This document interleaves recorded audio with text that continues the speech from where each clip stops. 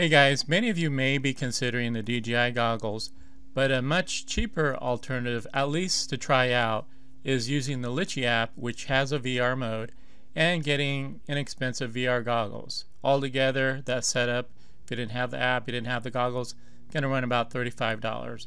Alright, now it's not nearly the same experience as far as image quality, and it doesn't have all the bells and whistles, but still just a great way to try it out. And if you don't already have the Litchi app, the cost of the Litchi app is well worth it too, in it by itself, not just for the VR mode, but the waypoints, mission mode, and a lot of other features. Alright, so in this video I'm going to show you how it works, how to set it up, and how it flies. Here we go.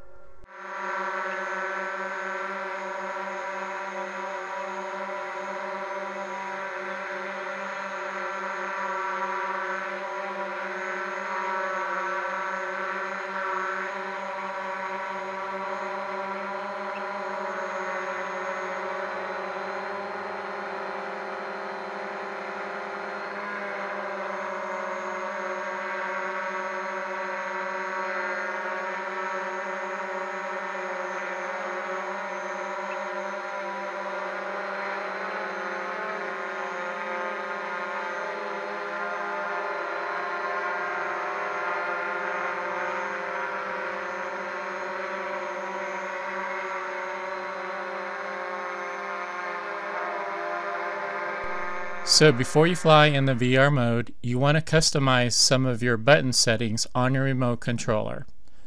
One of the settings is toggling in and out of the VR mode. Another setting is toggling into the immersive mode. And the third setting you want to program is for the joystick mode. There's not too many other settings that you could program. Those three are the most important. For adjustment of the VR settings, you'll need to be in the FPV mode. Click on the VR icon shown on the top right. Click on the gear icon shown on the bottom left to see the display that you're seeing now. For the on-screen display, you could choose to have that on and off. The on-screen depth, you could adjust that. The gimbal head tracking, for starters, you'll want to have that off. But you could turn that on and off. That adjusts the up and down movement of the camera. The gimbal speed, it ranges between 1 and 3. 2 should be fine. You do need to be up in the air to adjust the aircraft head tracking. For the hookup of your VR goggles, you'll want to have a long cable between your remote controller and your display device. Go ahead and launch. Make sure you're in a safe hovering position before you actually try out your goggles.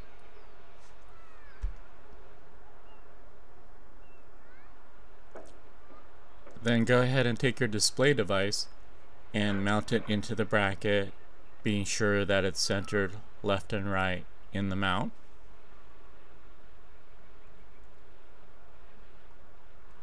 Go ahead and place it into the goggles.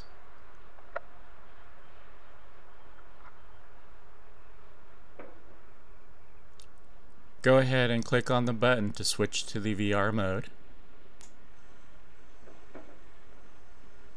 And then wear your goggles.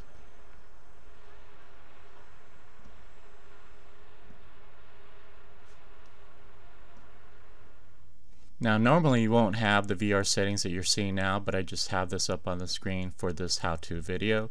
I'm in the immersive mode right now, and as you can see that the drone turns left or right proportional to the angle in which you turn your head.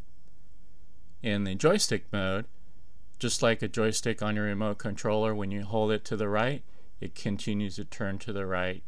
Same thing with the goggles.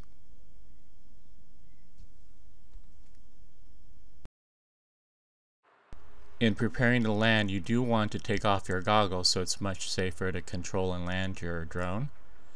Although I didn't show it here, you do want to exit the VR mode prior to landing because the drone braking is significantly reduced. Alright guys, so that is it for this video. Hopefully you liked it. If you did, please like it. Would appreciate that. Got a lot of other videos I've already made for the Mavic, and I got a lot more coming up, so please subscribe if you like. Alright guys, thanks for watching. Happy flying. Bye.